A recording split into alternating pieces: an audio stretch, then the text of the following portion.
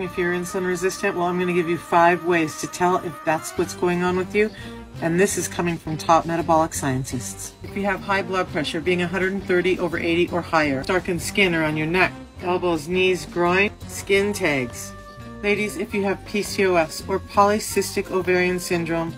For men, if you're having problems with erectile dysfunction. So if any of this sounds like you, follow me because I'm on a mission to help 1 million people take their health back.